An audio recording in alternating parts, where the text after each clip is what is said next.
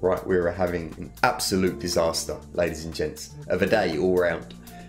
Pretty much since we woke up, it's just been problem after problem. It's now 8:06 and we're going to attempt to play our first cash session of the day. Let's open some tables. The roll is 34.10, including our cash dollars. So we're just going to fire up some tables and play some poker. Pick up ace-2 of opposing suits in the splash pot. Are we in shoving territory? We're like ace-8 off right here. We'll join the limp party.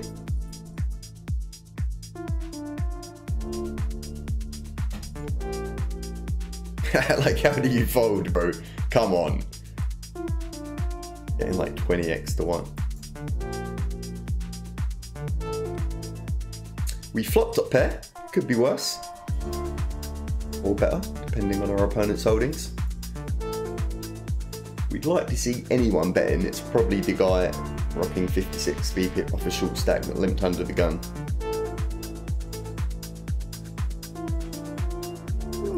Not sure I'm in love with the prospect of raising. Probably like ace-10 off or something. I'd be looking to just raise for value.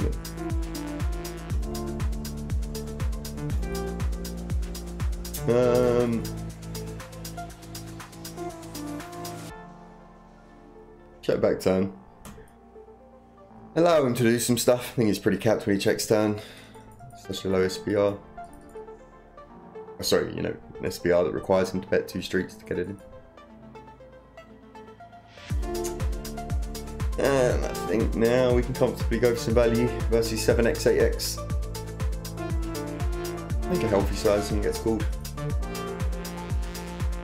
Wang Zhen Yang comes in for the 3-bet. This is our like fairly crazy tag.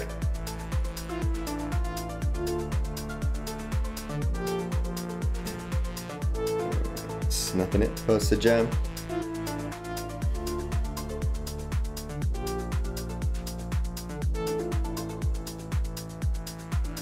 Likes to call.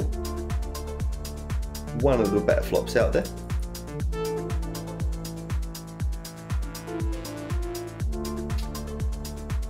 Leads off of the pot. We'll just call and let him do his thing. Wang does his thing, shows us the queens.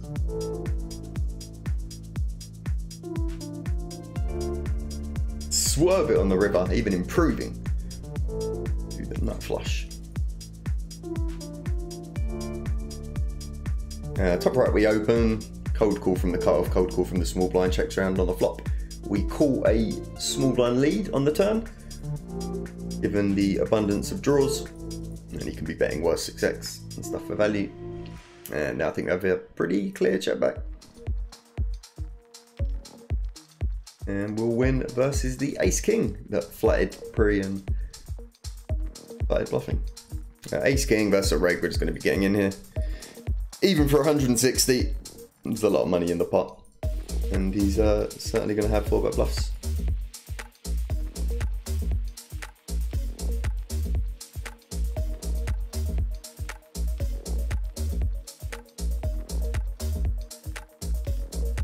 Be sick if we're making Time Bank Hero fold kings.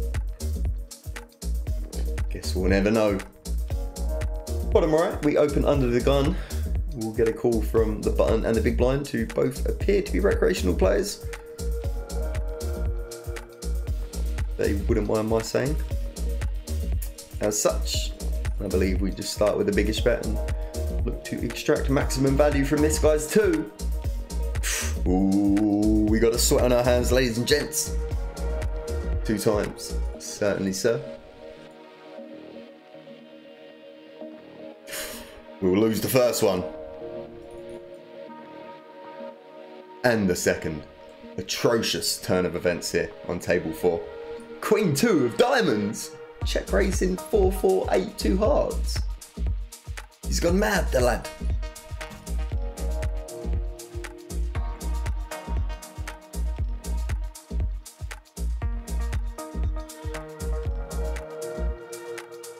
we improve to a pair, which is very often good here, given turn check back.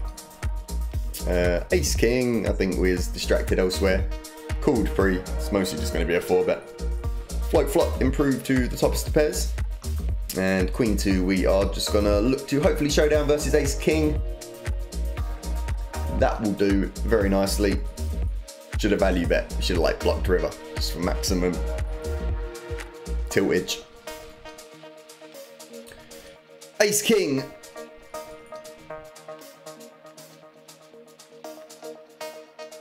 Looking to get it in.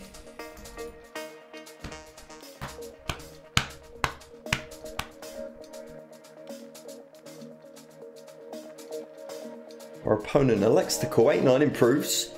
Certainly a hand he should have from the big blind. Whether or not he does is a matter that remains to be determined. And I think we have a pretty easy value jam. He'll have 10s. Third pot flop, right? Yeah, I mean, he'll still have 10s. He'll have Ace King also. And the Jacks and Queens, obviously.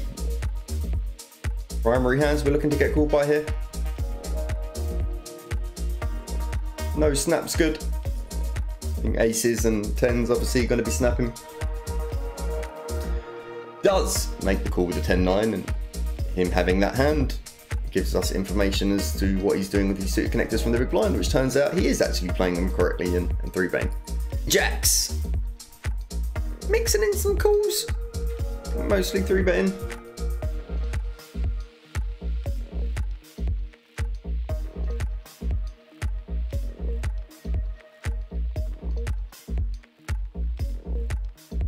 One over pair.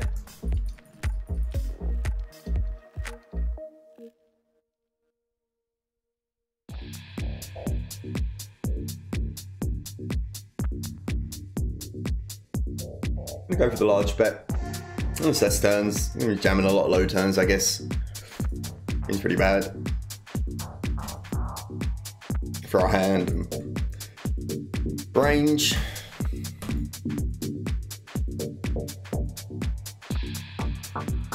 Like maybe block turn. But yeah, I think this guy's like a solid rogue, so I don't think block turn check river's a really viable line. And certainly block river. Again, I think he's competent enough to turn some hands into a bluff here and put us in a bit of a spot. I guess jacks without a heart, just find the fold. I don't think it's all too relevant, to be honest. It doesn't make up that many combos in the spot. 3 or 4, right? Gonna block. He'll still have some king, queen, ace, queen as well, for what it's worth it. But primarily just looking to get called by those like 6s, 8s, 9s. Maybe the odd 5, 6 suited. And his 8s. Aces. Right as cubic turns up, gets 4-bet, 200 big blinds deep. Bang on 50. If this isn't a bluff, I don't know what is. Snap 50? Come on, mate. Never aces.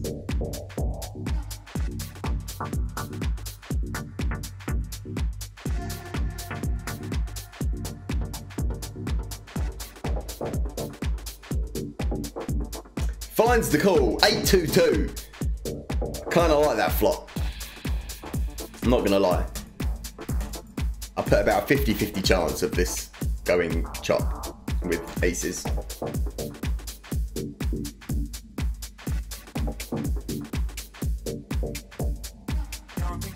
One quarter of the pot is what I'd like to invest.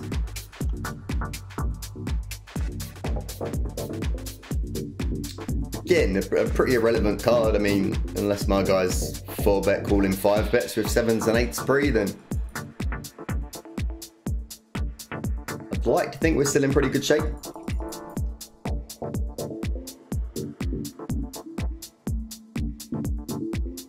And we are going to be I mean, I got him tagged as a station. I do a lot of checking here versus regs. He's a reg, but a reg that likes to call. I think if it was one of the bluer tags, then we'd be doing a lot of checking. We can comfortably get stacks in right of a 1-to-1 SPR. We open, queen 2 on the button, opt for a larger sizing on the flop, 75% or so. And we improve to a flush on the turn. I don't think it's going to see much overbetting. So a regular size once more.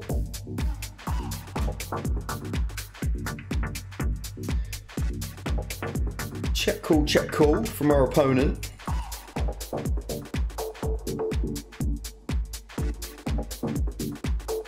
Size up ever so slightly to the point where it doesn't look suspicious.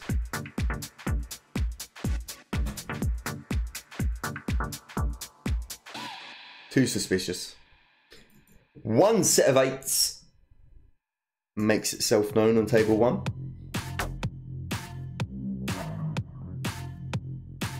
Five and aces net.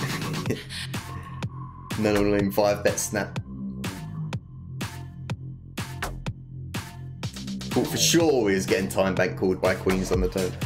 I mean, like, maybe we should just always be checking. Hands fairly invulnerable on that run out, right? Like, it's driest ever texture. As I say, it's not just me saying, oh, this time I'm going to do this, but other times, like, genuinely, I'm checking that, you know, pretty much all the time versus most opponents. Recreationals and regs alike.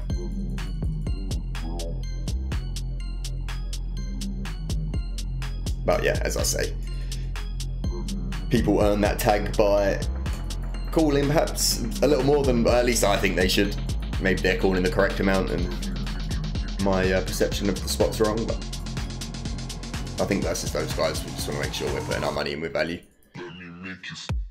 Jack 9 and 7-9 both improve, neither of which you should have, but you know, it is GG, so shoulds don't really apply in a lot of spots.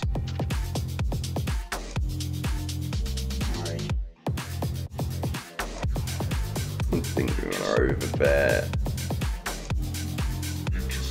We go for like a regular size. You can get called by like queen jack off and queen 9 suited and the like. Overbets are like targeting queen 10 pretty much is the only hand I can see him having at that point when he like block calls turn. I'll have a hard time folding to a jam, I think, as played. And does have the queen 9 combo, so as I say, I think those sorts of hands make up the pocket 8s, 37 big blinds effective, guys playing 61 VPIP over, 54 hands. I think we'll feel pretty comfortable getting this one in. He will have the ace 10 of opposing suits and we'll be flipping slightly ahead, a little more so after the first 3 cards have fallen. Even more so, 4 cards into this hand. And after a full 5, the entirety of the pot will be ours. Top pair here, big blind versus cut off open.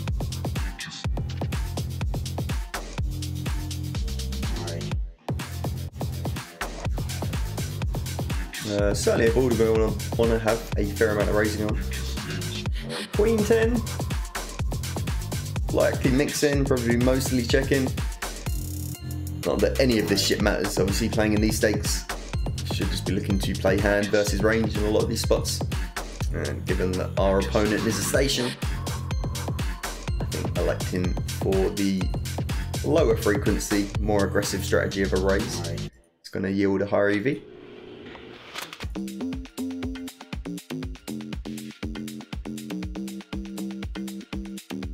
Not in love with this.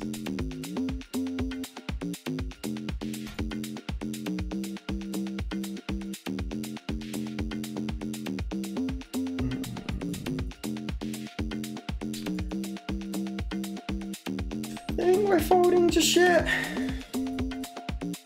Block like every conceivable draw.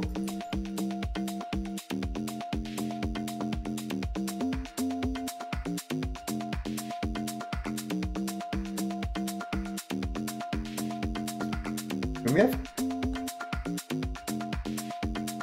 pretty much same nut combos, right? We'll have fewer 10s.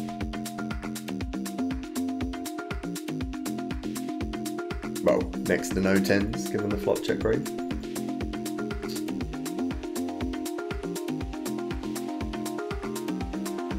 He's pretty aggro, man. I got a station tag on him, but I think it's just like an aggro sort of reg. I mean, 6-7 improves, ace-2 improves. Not the best river. I mean, it certainly could be worse. The blockies like jack-queen and stuff. Not queens. I'm not sure. And the 3 isn't great. Should only be like ace-2 of clubs, I guess. Okay, he is just that sort of guy. Pretty good flop, bottom right. Not as large as we'd like it to be at present, but we'll work on fixing that.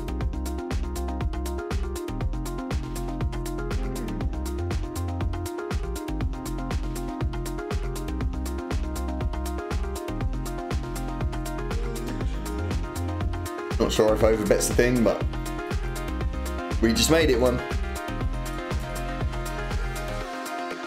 Jam, punish me, Sam. Punish me good.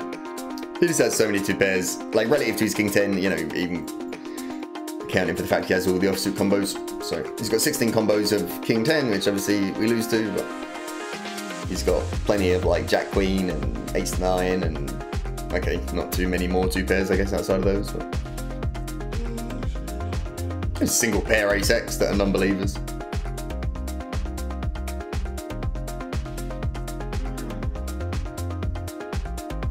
We'll fold to the jam. It's just never a bluff. Save ourselves the money. Might be greedy. King queen, we 3-bet. C-bet. Check. Might check jam as a bluff. Kind of think sexy. Blocking his ace queen and might be a little bit excessive, but looking to showdown at this point, I guess. Let me know your thoughts on turn check jam facing a bet. Is it a thing? 1BB seems awfully generous, gentlemen. How about 15 BBs?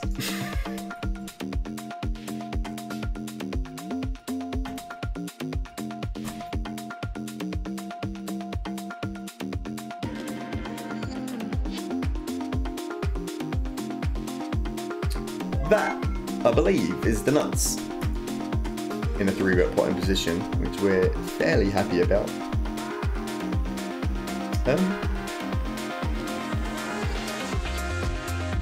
Come on then. We'll go into coolie mode and hope that the ball doesn't tear, which it immediately does. And that's what you get.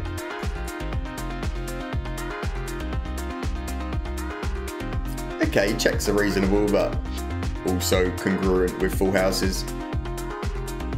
Do we check back again and risk the river double pairing? I mean, we're going for stacks. Stop messing around, George. Changes absolutely nothing. Except the times he has like king 9 of hearts, I guess. And we now win a stack where we otherwise wouldn't have. He's got all the houses here, but he's a station. And we got a flush. So it's out of my hands, I'm afraid, guys. Look, no hands. Didn't have much of a say in the matter. No snap's pretty good. Ooh. Ooh, run out. Ooh. Ooh. Yeah, I love to see it. King Queen, min 3-bet, which is terrible. You absolute fish. I'm joking. I mean, it's a nice hand to play at 40 big blinds deep. You'd way sooner call King, Queen, King, Jack off than you would pocket 6s or Ace-5 suited. You want hands that can flop top pair often, which is generally going to be 2 high cards. Them being suited is kind of irrelevant because your implied odds on hitting flushes and stuff doesn't matter when you got, you know, 40 big blind stack. Not much to do but call and call again. Wow. Jinx that like a good one. Again, we're not folding. Run out. Got pretty bad pretty quick. Don't even get value from King Jack now.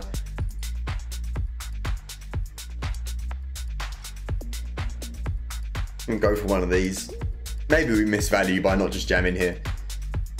He seems to be the having a good time sort.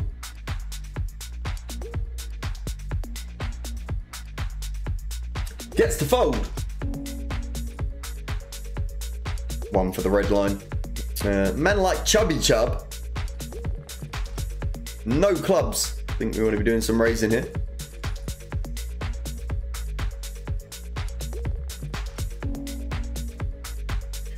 Will happily get stacked by sets and two pairs. I quite enjoy it, to be honest. Winning pots coming in at a close second though, so we won't feel too disheartened.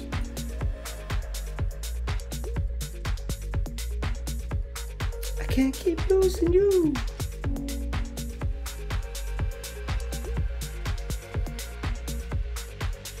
You like that one? Just made it up on the spot.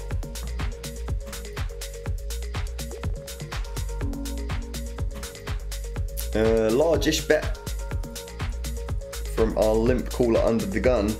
We are 130 big blinds deep with some pretty sexy backdoors. Gonna elect to kick this one off with a call. There is one of alleged sexy backdoors. Could have been sexier. Probably a what? Solid 6, 7 out of 10. 9 of hearts would have been like straight 10.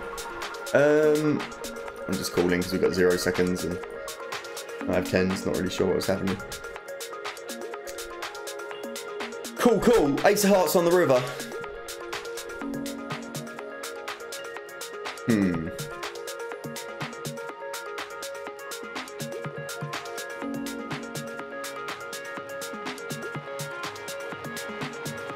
What do we do?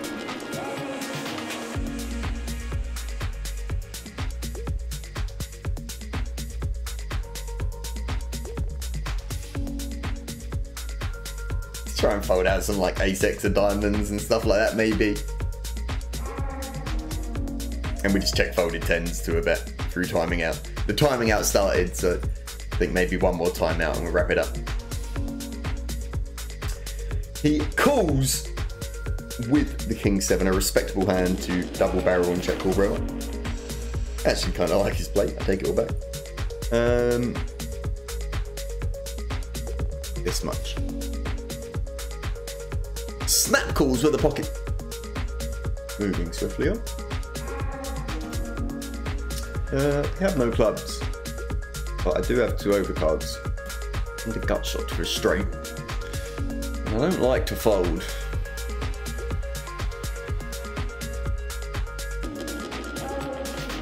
Now we've got at least 6 outs to a flush. 7 outs to a flush. To go with our additional 3 outs to a straight, and then we've got 6 overcards. Oh, sorry, 6 cards to an overpair. What else to do but pile money in? Hit our straight, we're laughing.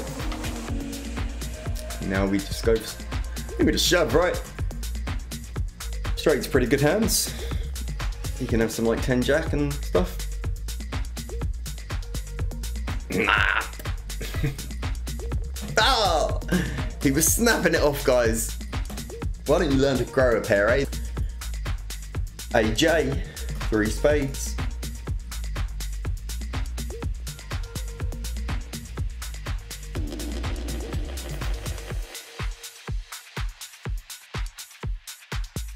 Whoa, whoa, whoa, sir. Serves me right for betting flop. Again, seems to be on the more passive end of the spectrum. Needless to say, we won't be folding just yet. He immediately files another, fires, should I say, another barrel, 2/3. And again, going to have a tough time calling here. We've got 9 outs to a house and a few more to improve to a flush. We'll have all the lower flushes as well, in like 7-8, 8-9, you know, some 10-8, 10-9, 10-7 spades. On spade runouts, we'll beat those.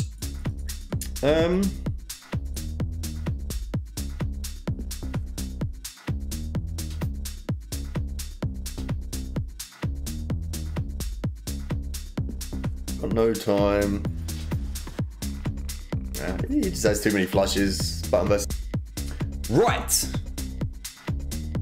ladies and gentlemen, that is going to wrap it up for us for today. It was a beautiful session, a very short one, a very profitable one.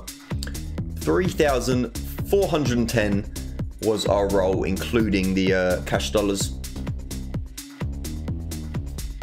So 3,610 is now the roll. So we'll finish up 4 stacks in that session, and another $6 or so in rake back. But we won't expect to see this move too much unless we're going for the leaderboard playing 50. But still, another 50 bucks at the end of the week for nothing. So yeah, short session, played a little over an hour. We'll finish up pretty much exactly 4 stacks, a little over. But as is always the case, guys, it has been my pleasure. I'd like to thank everyone for being here. Wish you the best of luck on your grinds. But yeah, peace, love, all that good shit. And I'll see you tomorrow.